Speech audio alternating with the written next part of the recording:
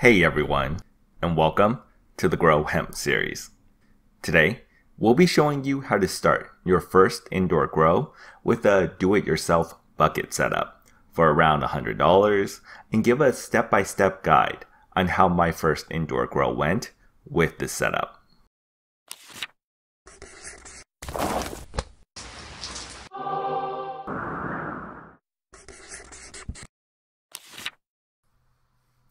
So for those of you who are handy and like to do DIY projects, today's episode is for you, as we will be building our own makeshift indoor grow setup with a couple of components that can be found everywhere.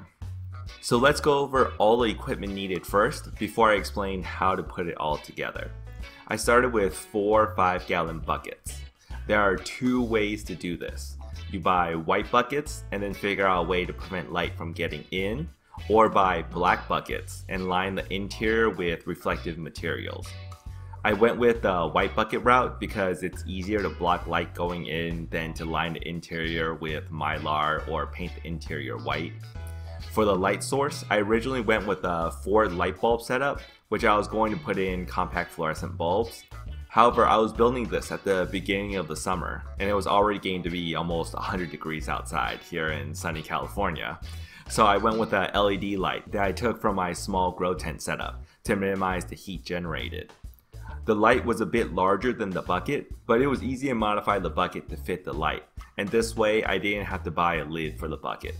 This bumps the cost of the setup significantly, so for those on a real tight budget, you can definitely get by with the 4 bulb setup, and I'll be posting another grow video with this setup once it gets a little bit cooler outside. Finally, I got 2 USB fans, one for the intake and one for the exhaust. I went with these because they were $2 at my local thrift store. However, if you're buying the fans online, I recommend going with a large PC fan, which are probably better because they're flat, so it gives more space in the bucket for the plant. And then finally, I needed a power strip to put it all together.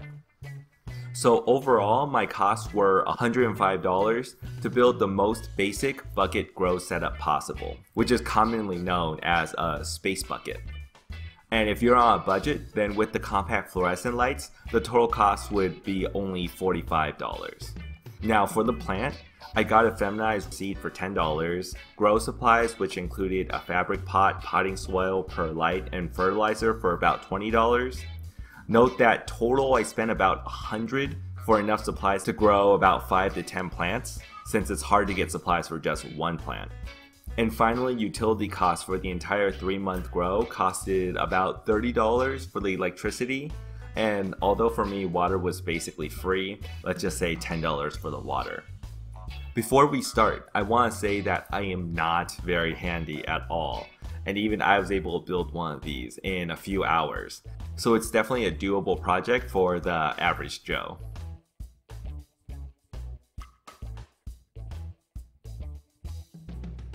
I started with the 5-gallon buckets and removed all of the handles.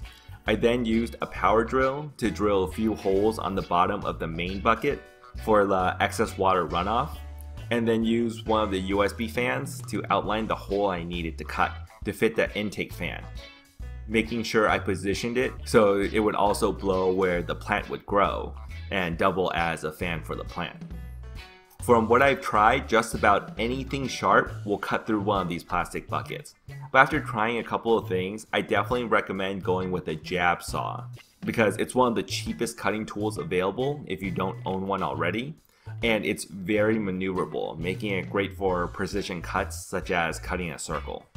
For the bucket holding the light, I just made one cut to fit the light into the top, and then another circular cut on the side of the bucket to fit the exhaust fan. Then for the buckets that I'm using to adjust the height, I used a string around the bucket to make a straight cut through.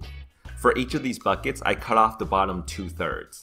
Then to make sure that they stack straight on top of each other, I taped a stack of cards onto all 4 sides of the bucket under the stopper, so that each bucket added about 5 to 6 inches in height. Remember that since this is a do-it-yourself project, you can do anything you'd like to make sure each bucket adds the correct amount of additional height you want. For me, I didn't want to do anything fancy or time consuming, and using a stack of cards was the simplest way I could think of with what I had lying around. I then secured a nail inside the handle hole of the main bucket, used that to hang the power strip, and then drilled 2 additional holes on the bottom to zip tie the power strip into place. For the water runoff, I was able to get a metal pot holder and a serving tray for $1 each, and use that as a makeshift runoff catcher. And voila! 2 hours and a ton of plastic shreds everywhere, but we have a basic space bucket. Note that I did not cover the exterior of the space bucket in any way, which I'll explain why during my grow. However, for most setups, this is the point where you use something like black tape to wrap around the bucket to make it light-proof. And now for the seeds. I started with 2 separate seeds and put them in small peat pots filled with potting soil. Peat pots are completely biodegradable pots that allow you to transplant a plant into a bigger pot without having to remove the peat pot. I placed the seedlings under a covered patio because they don't need too much light early on, and let them grow for a week before choosing the healthier one for the space bucket. And here, as you can see, the outdoor heat is killing these seedlings, so it's time to move them inside. For those curious about how the second plant is doing, don't worry. You'll see more of it in a future video. So here I went with a fabric 3-gallon pot that fit perfectly in the space bucket. I mixed it with basic potting soil and 1/3 of perlite, and then just dropped the plant in along with the peat pot. Now here's the reason why I didn't make my space bucket light proof.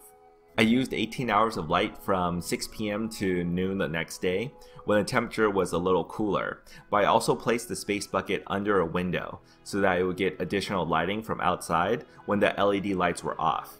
Not a lot, but every little bit helps. And for those wondering about the plant not getting a dark cycle, hemp is classified as a C3 plant, which means that it actually doesn't need a dark cycle for photosynthesis.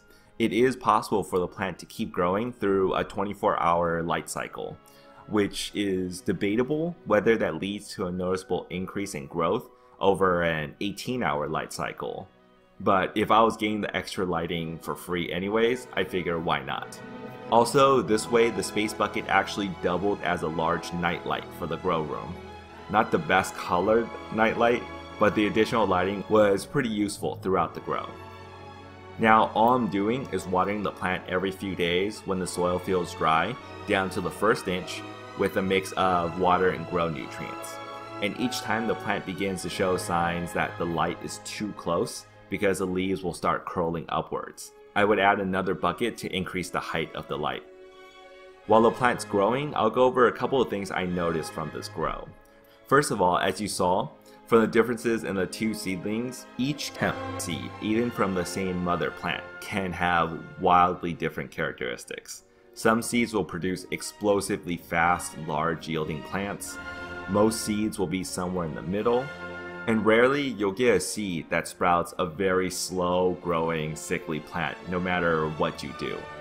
Unfortunately, this is a huge issue for new growers because they won't have the experience to know that it's the seed's fault the plant is sick, and instead will think that they did something wrong, which is why if you have access to clones, they're definitely the better option to start out because you know exactly what to expect.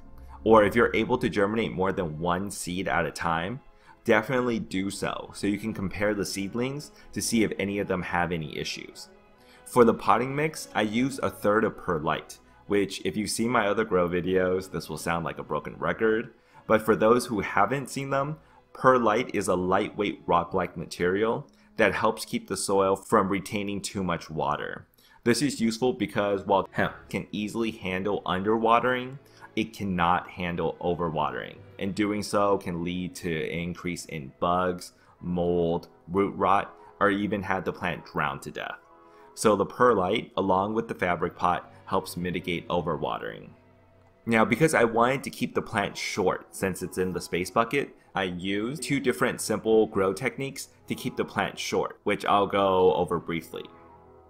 I first topped the plant in the 3rd week of growth. What this means is that I removed the top of the plant, which forced it to make the 2 top side nodes the new top of the plant. This has 2 effects. One, it makes the plant shorter because the top of the plant now is growing out of the side of the plant and is much easier to manipulate, as you'll see soon.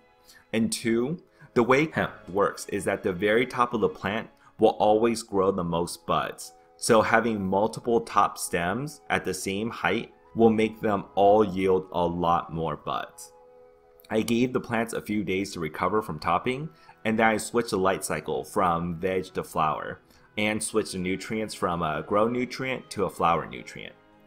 So remember how I didn't cover the bucket with anything to prevent light from getting in? Well, instead of doing that now, because I needed 12 hours of darkness a day, I decided to try a faster, cheaper way by building a makeshift tent with black trash bags taped to the grow tents next to the bucket and a chair in front of the space bucket. This by no ways is 100% light proof, but it did seem to get rid of most of the light coming into the room, and it worked because the plant seemed to be flowering, so I stuck with it.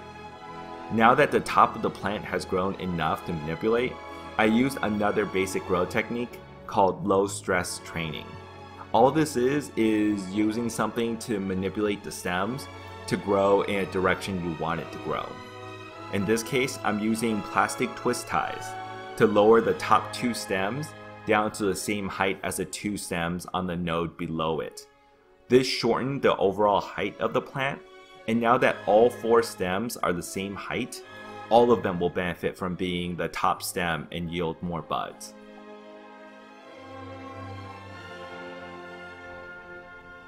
As you can see now, the plants are starting to flower, and all 4 major stems are at the same height, so low stress training is working.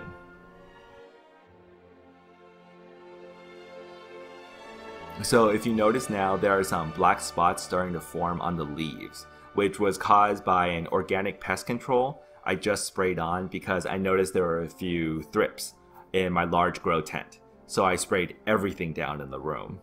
Unfortunately, the main active ingredient of the organic pest control was neem oil, which when used outside during the day didn't seem to affect the plants at all. However, under the intense LED lighting, it seemed to be burning up the leaves.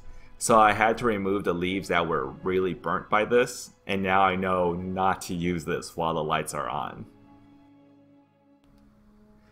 As we wait for the buds to fatten, I'm watering the plants basically every day now.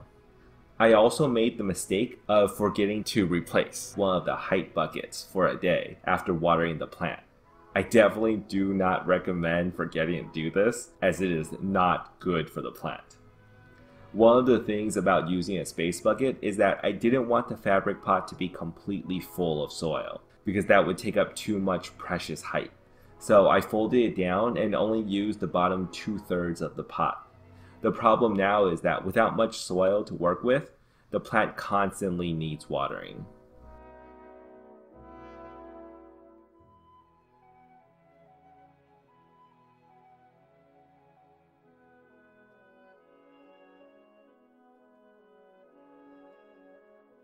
After about 7 weeks of flowering, although there are still a lot of white hairs on the buds, a closer look showed that about 10 to 20% of the trichomes on the buds are starting to turn amber, so I decided it was time to harvest the plant.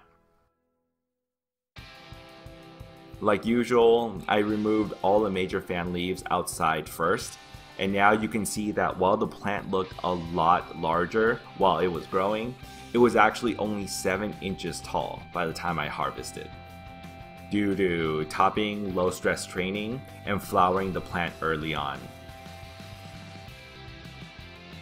I did a very simple trim, removing the fan leaves and anything big poking out of the buds.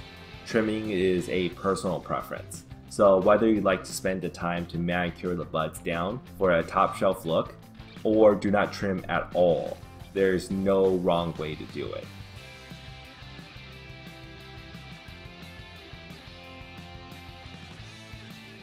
Of course, after I trimmed, I saved my trimmings in a paper bag to dry, so I could use it later for making things such as bubble hash. To dry the buds, I just hanged the stems on a hanger with clips on them, and in about 5 days, the buds felt dry to the touch, so it was now time to cure. I cut off all the buds into glass mason jars with humidity readers attached to the lids, so I can confirm that the buds are ready for curing. And in the end, I ended up with almost an ounce, which for a 7-inch tall plant is a great harvest. And that's it.